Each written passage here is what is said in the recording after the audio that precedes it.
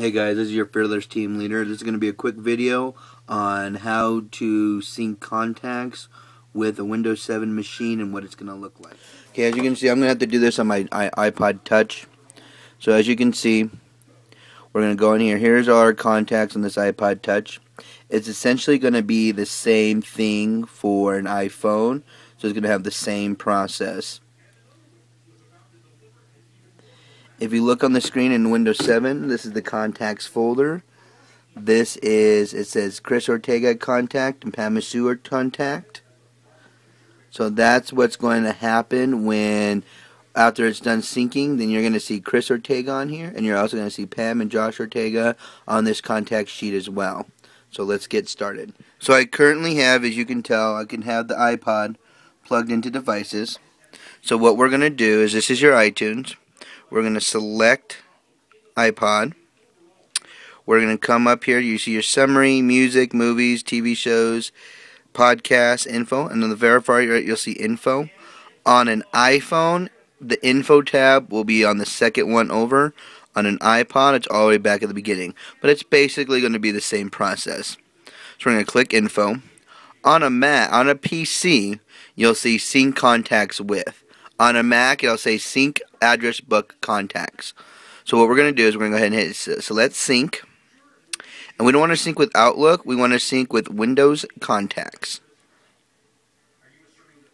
Now, if we're switching from one program to another, oftentimes people will have it set up as syncing to Google Contacts or Yahoo Contacts, which doesn't really do anything. It'll give us this warning to actually switch which way we're contacting it.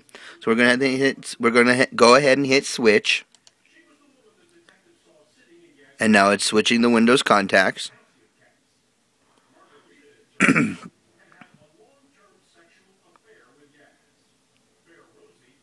So now we can scroll all the way down to the bottom of iTunes. And at the bottom, we'll see a button that says apply. Every time that we want to apply a change to the sync profile, we're going to hit apply. So what we're going to do is we're going to go ahead and hit apply.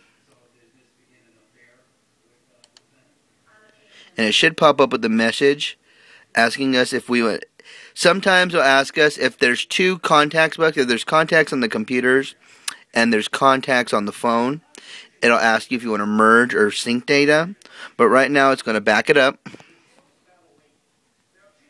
So we'll wait for it to back up.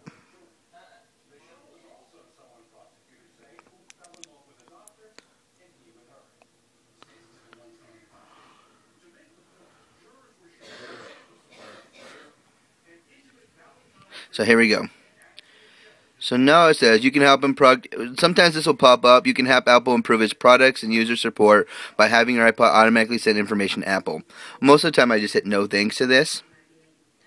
So now it's preparing to sync the contacts. So now it's syncing contacts.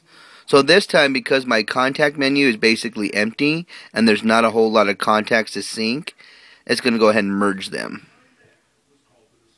So now syncing is done. So now let's go ahead and check our. Okay, so now on the iPod, you can tell, if we can focus, there we go. I have all my contacts on here. So I brought over the Chris Ortega and the Pammy Sue from the computer. Now we look at Windows. There's all our contacts. So it has my name, it has my dad's name, it has my mom's name, it has Pammy Sue contact. So now, if we look, they're both going to be equal.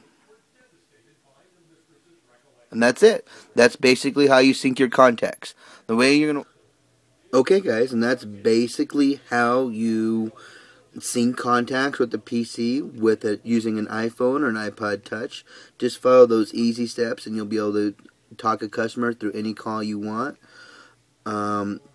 Now, Windows 7 is going to be a little bit different than Windows Vista or Windows XP. Windows XP, you're going to find the contacts under your Outlook Express, under Tools and Address Books.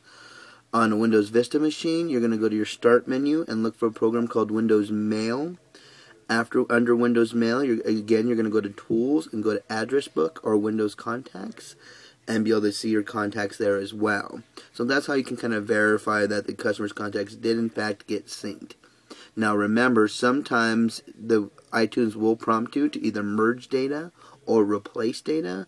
Make sure you always merge the data.